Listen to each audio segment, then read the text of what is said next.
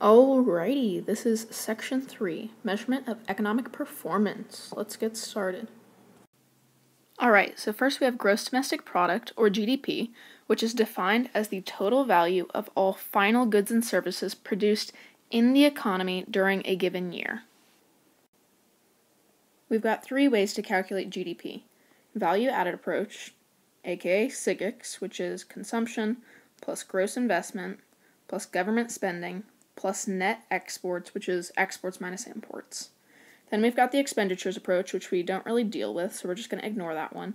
And then we've got income approach, which is RWIP, or rent, plus wages, plus income, plus profit, which are the 4 payments for our factors of production, which are land, labor, entrepreneurship, and capital. When calculating GDP, we include certain things and we don't include certain things. So included in GDP are domestically produced final goods and services, including capital goods, new construction of structures, and changes to inventories. Not included in GDP is if, you. So we've got intermediate goods and services, financial assets like stocks or bonds, inputs, foreign produced goods and services, or used goods. Now there are 2 types of GDP, nominal and real. Nominal GDP is GDP at current prices calculated with current prices when the output is produced. On the other hand, real GDP is the total value of all final goods and services produced in the economy during a given year, calculated using the prices of a base year to remove the effects of price changes. So essentially, nominal is in current prices, and real accounts for inflation.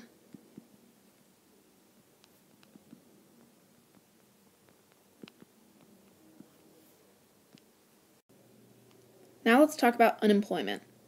Someone who's employed currently holds a job in the economy, whether that's full-time or half-time.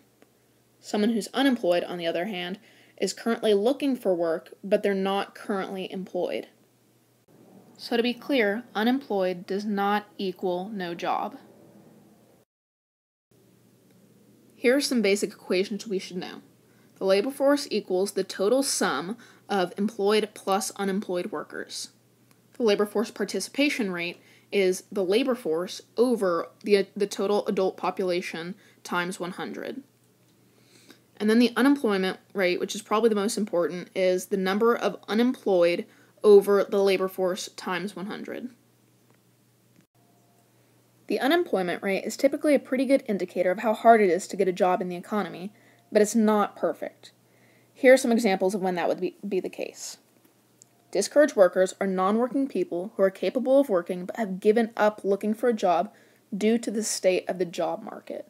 So, for example, that would be like someone during the Great Depression who is out looking for work every day and then eventually stops because it's kind of pointless.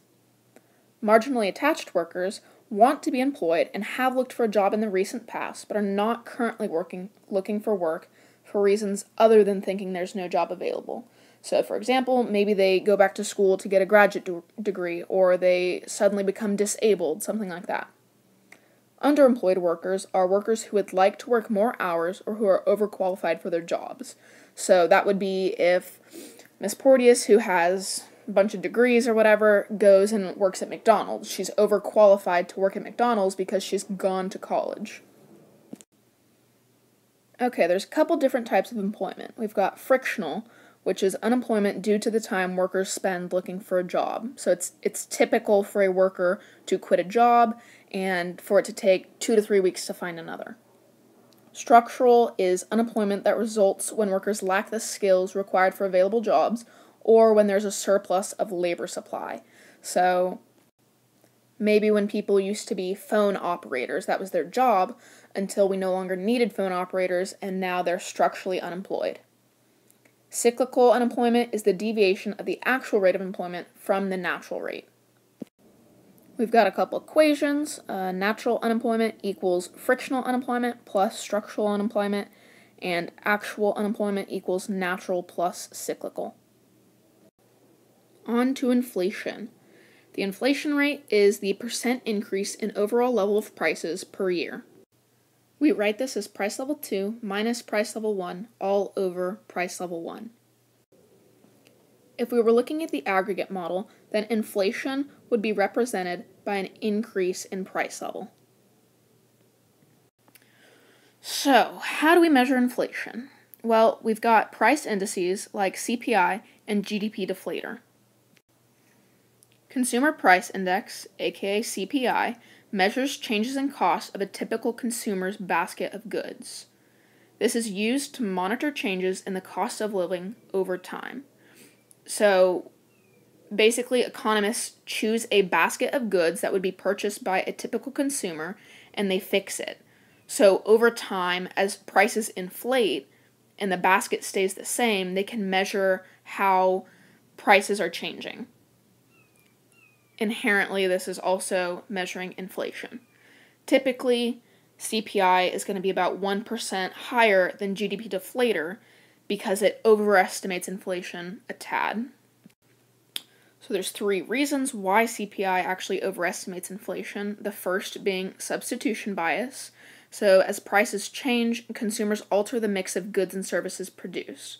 So, if Coke raises prices, maybe I switch to an alternative good like Pepsi. The second would be quality changes, so products improve over time, so the quality increases, but price is inflating, so consumers are paying more but also receiving more. The third is introduction of new goods. So, every year there's innovation, so new items emerge, and the consumer choice is making money worth more.